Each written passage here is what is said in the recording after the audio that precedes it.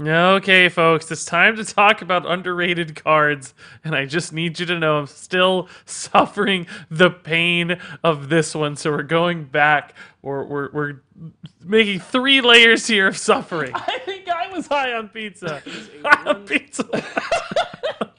Dang it! 1 star. Oh my Frostless god! Shayna. I don't know what I was been high on thinking. pizza. I don't know what I was thinking. What happened here? Hey, buddy, watch this. Yeah, folks, it's one of my favorite videos of every expansion when we find out just how wrong I was. These are the most underrated, the most surprising Saviors of Uldum cards comparing pre-expansion reviews from the community and myself to the actual played nature of these cards in live Hearthstone. So how much did they exceed our expectations? That said, we've got 5 cards to discuss, so let's go ahead and jump into it. So up first here we have Tip the Scales, which the community rated outside of the top 100, which is disastrously low. Nobody expected this card to be good, but in fact, being played in the top 40 cards for Saviors of Uldum, and as many of you will know, is actually probably being underplayed right now because Murloc Paladin is actually a fantastic deck, ranking near the top of the meta.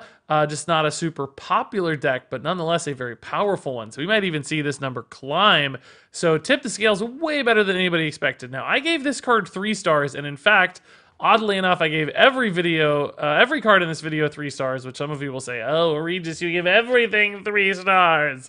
Well, that's not true. But that still means I drastically underrated this card, because this is an easy 4-star card, and if this deck becomes even more popular, this could be a 5-star meta-defining sort of card. So 3 means I got it a little wrong too. Maybe not quite as wrong as the community, but still came in underrating this card. And I think that's because most of us just didn't identify the opportunity with Prismatic Lens to discount this card, get it out into the game super early and multiple times in some cases so that your opponent just can't handle all the reload. And then backup plans like Zephyrus and Chef Nomi even help support that game plan as well, because I thought, oh, you'll run out of gas in a Murloc deck to anything that has a couple board clears, but it turns out actually you don't. So Tip the Scales Paladin, Murloc Paladin's honestly really good and would not be possible without this card and of course Prismatic Lens. So far exceeded both mine and community expectations. So now let's move on to Kartut Defender, ranked 71st by the community, but actually the 4th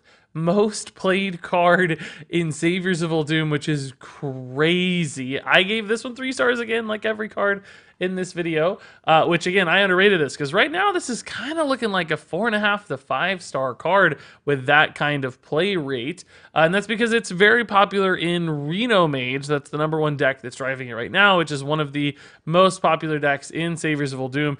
Honestly, though, it's seeing play in a handful of other decks too. Anything that's trying to run a little bit more of a control package that doesn't rely on mechs like Control Warrior is finding a way to utilize this card successfully, because it turns out this is kinda the Sludge Belcher of this set. It came in at 6 mana, a little slower than I thought would be good, but it turns out there's just so much defensive stickiness bundled in here and a lot of healing bundled in as well. Some Reborn synergies out there as well occasionally. So it's more flexible than I dreamed and more effective at slowing your opponents down than I expected as well, which means Kartut Defender, sure enough, one of the better cards in Saviors of Uldum. I don't think anybody expected this to be a top 5 card because it was ranked in the bottom half of all cards. That tells you that this is definitely one that slipped under people's radar. So moving on here to Dino Tamer Bran, ranked only 82nd, even lower than Kartut Defender, but still in the top 12 here for cards played right now because Highlander Hunter, it turns out, is really strong. One of the best decks in the game and maybe poised to get even better with the upcoming nerfs. So Dino Tamer Bran, a 7-mana King Crush, it turns out is really good. Now, I'll be honest, I don't know if Dino Tamer Bran's the reason Highlander Hunter is good or if maybe just Zephyrus is strong enough that it's just going to get there regardless, but this sure doesn't hurt. And because of that, it's being played. It's better than other cards that might exist at the same mana slot, and it turns out it's a pretty powerful finisher in a deck that can still muster quite a bit of aggression. So Dino Tamer Bran is indeed way better than we dreamed, and I think all of the Reno-style, Singleton-style cards were a little underrated. People were perhaps overreacting to Bomb Warrior and the ability for the bombs to break these kinds of plays, and also maybe just generally not recognizing how good Zephyrus was going to be. Now, to be fair, Zephyrus was ranked #1 amongst the community and is in fact the #1 card. So they got it exactly right. But I still think they might have actually underrated him a little because Zephyrus is really, really good, and I don't think people anticipated it quite to that level. So regardless, Dino Tamer Brand Zephyrus package is so good. Looks like it's going to stay that way. So Brand, another card that exceeded my expectations by a ton. This is very nearly a 5-star card once again. And I just thought he was going to come in as a fringe, like tier 3, one of course, in a singleton style deck.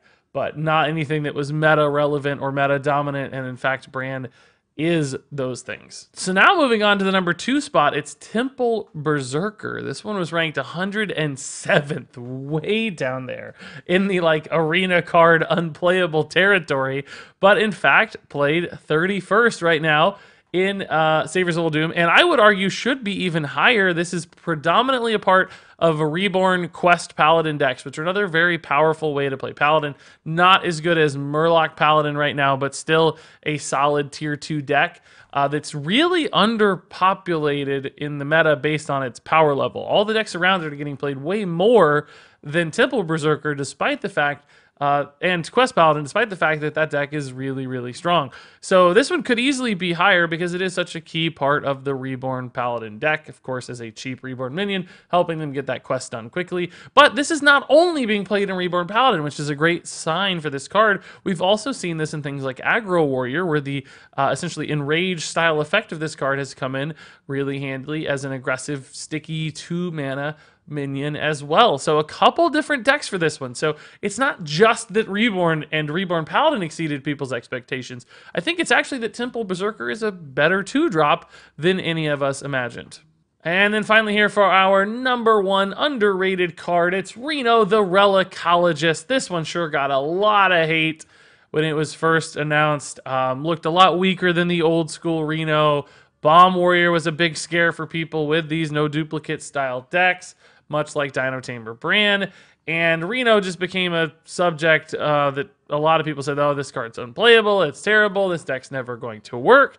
And instead, Highlander Mage is amazing. And again, one of the most popular decks out there, one of the most dominant decks out there as well. And Reno the Relicologist, as it turns out, feels pretty good in that list too. It's not just because he's a no duplicate card that he makes the cut. It's a powerful play. Doing 10 damage to the board is really, really swingy in the mid game. So Reno is contributing to that game plan, not just being a part of it. Now, I'll say the exact same thing as I said with Dino Tamer Brand. Zephyrus is a more important part of it, certainly, but Reno sure helps. And that means, yeah, I didn't see this coming.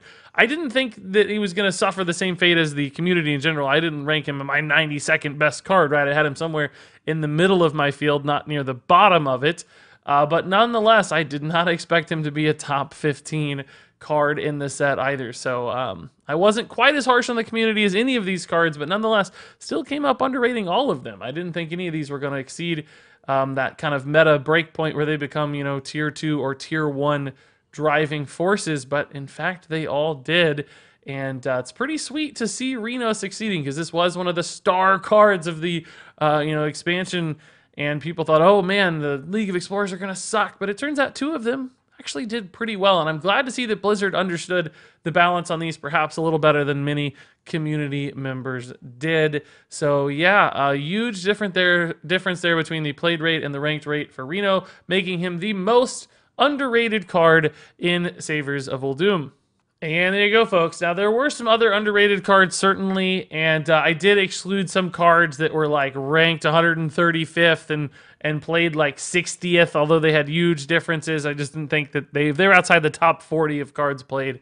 It didn't seem particularly relevant at this point. So, in case you're curious about my methodology there's a little bit of subjectivity in interpreting these results, just to make sure that we're talking about cards that were actually meta relevant, not purely a numbers game. That said, if you have any cards you think I missed here that are super underrated still, or maybe flying under the radar, you think they should be more prominent in the meta, of course, share those thoughts in the comments below. Always like to hear what you guys have to say. But until then, thank you so very much for watching, and until next time, game on.